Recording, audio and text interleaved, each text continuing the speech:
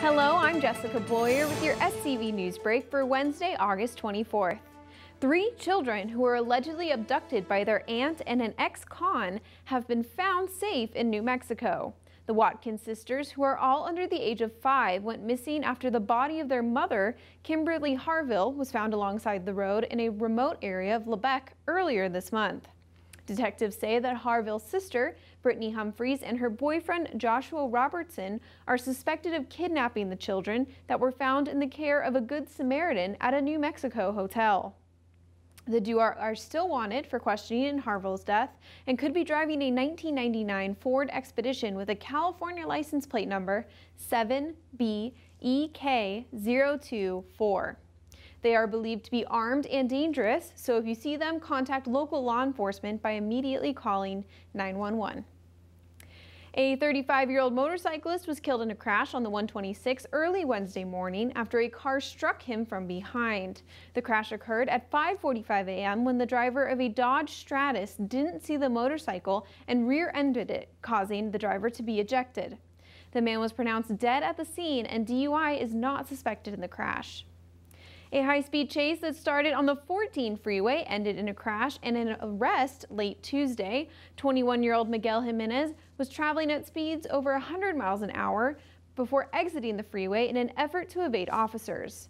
Once officers caught up to him on Sierra Highway, he threw a handgun out the window of the car and began running red lights at speeds up to 90 miles an hour. The pursuit ended in Sylmar when Jimenez ran into 2 parked cars and attempted to get away on foot. He is currently being held at Twin Towers Correctional Facility on felony charges. We're going to take a quick break, but when we come back, see what is making a local nonprofit cool down for the summer.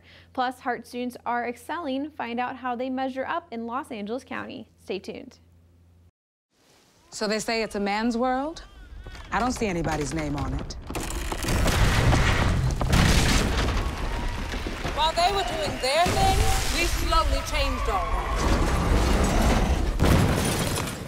Today, women can do anything men can do. And there's one thing we're even better at.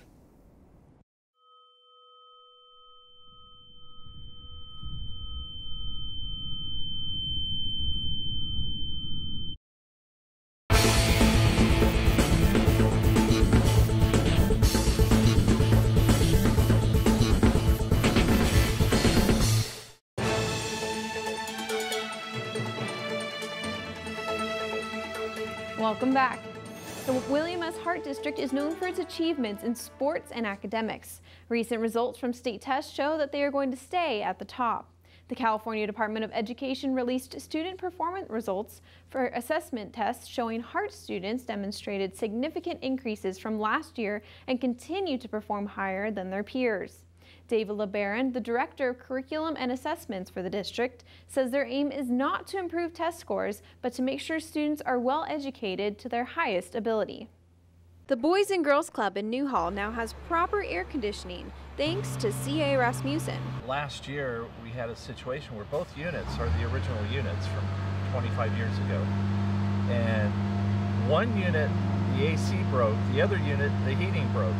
So we worked last summer, started the summer last year with barely AC working, and we quickly got a swamp cooler, and it made life bearable. 2 new air conditioning units were donated and installed Wednesday morning, continuing a long relationship between the club and the engineering contractor. The gymnasium here is named for Charlie's dad, Carl A. Rasmussen, and obviously it holds a special place in his heart.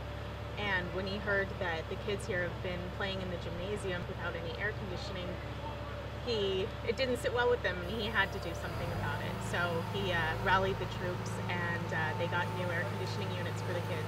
Club leaders are excited about the donation and to continue having the building available for the community to use. This is just incredible. The kids will certainly enjoy this. The staff will enjoy it. The gym is used constantly, and we're happy about that. Because, that's what it's for. That's all for your SCV NewsBreak. For more local news, you can log on to hometownstation.com or scvnews.com. Thanks for watching. I'm Jessica Boyer.